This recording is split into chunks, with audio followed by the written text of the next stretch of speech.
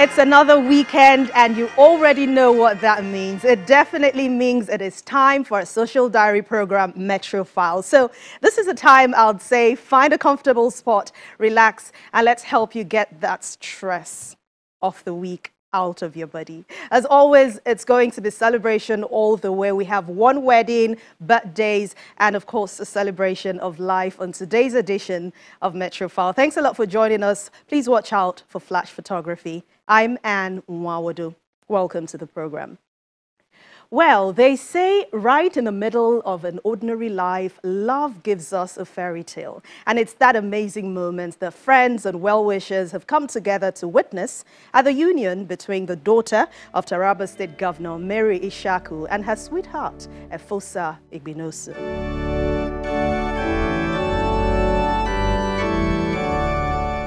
For anyone familiar with the political divides in Nigeria, will by now know that politicians and their supporters come together as a united front when it comes to weddings.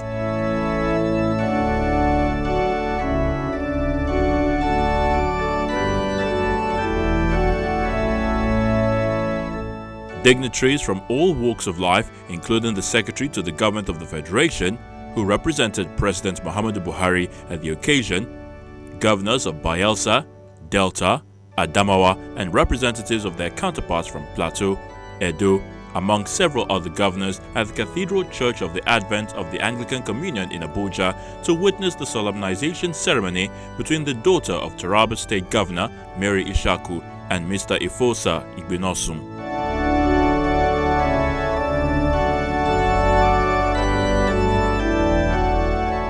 Taraba State Deputy Governor Haruna Manu, ministers, National Assembly members, captains of industries, traditional rulers, former governors, PDP National Chairman Iyocha Ayu, wife of presidential candidate Titi Atiku, wives of governors and clergymen were also present as Governor Ishaku walks down the aisle to give his daughter's hand in marriage.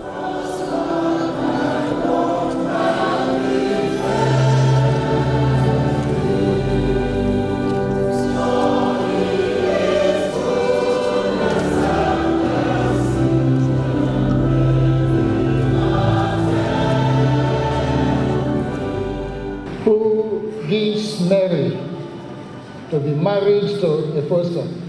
I, Darius Dixon Ishaku, the father of Mary, hereby gives Mary her hand in marriage. Until we are parted. Until we are parted. By death. By death. According to God's holy law. According to God's holy law. This is my solemn vow. This is my solemn vow. According to God's holy law. According to God's holy law. This is my solemn vow. This is my solemn vow.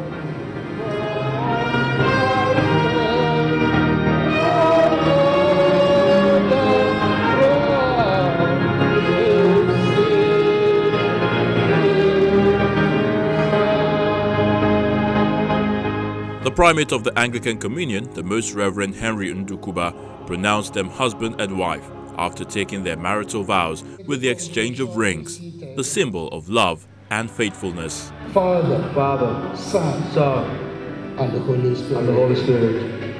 Amen. The Father, Son, and the Holy Spirit. Amen.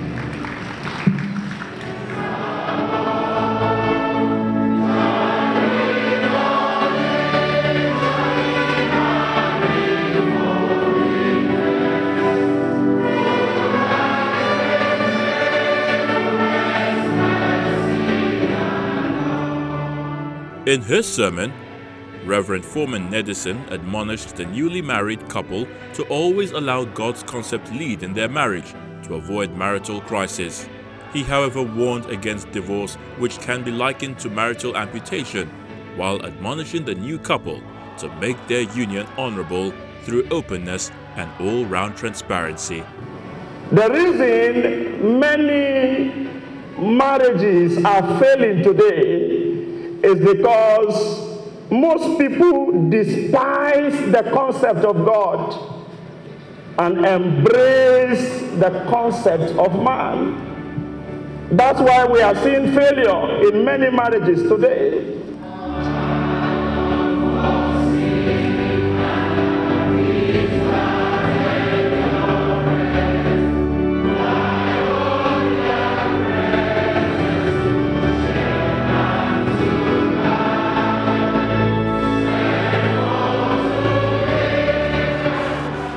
songs of praise filled the air, and the newly married were presented as the new couple.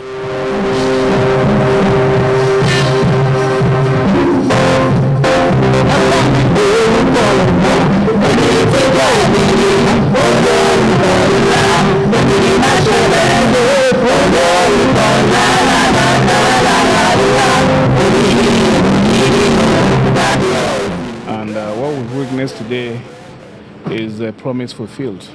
Therefore, my wish for the couple is that they should put God first above all, then all things be good for them.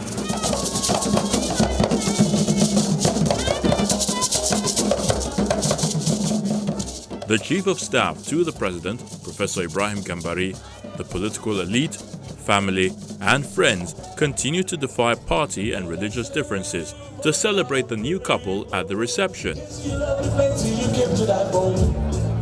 The couple, their parents and relations all walked in with some dance steps to thrill the audience.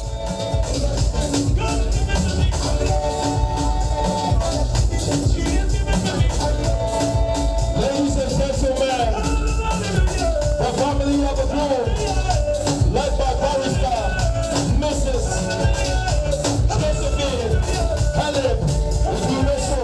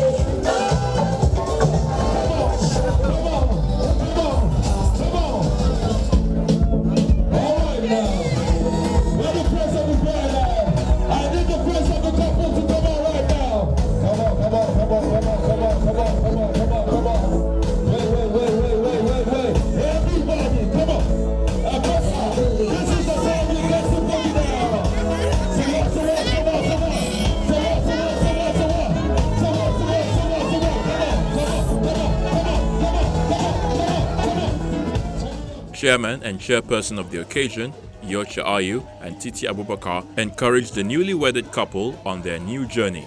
The best we can do in this gathering is to wish Mr. and Mrs. Efosa Igbinosa a very, very successful marriage. You are in safe hands. There is no austerity in our home.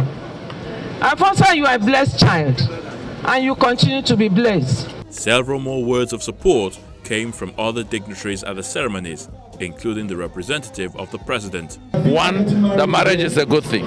Two, that there should be one. And the last one is that divorce should not be an option. It is all about understanding. They should be faithful to each other. They should be committed to one another. That's what I can say. Give me a V, give me an E, and together we are going to word love. From the Taraba Art Council to the Benin dancers, the cultural mix of the new couple held sway.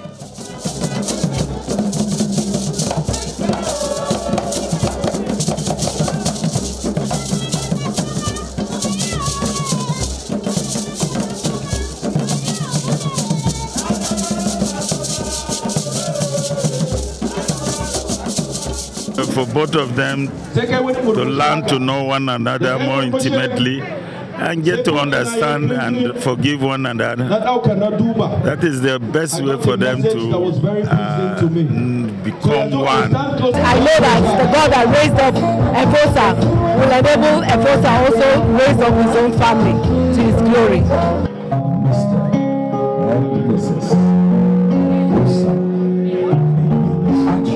He is wishing the newly wedded couple a blessed home. We wish them all the love they can get.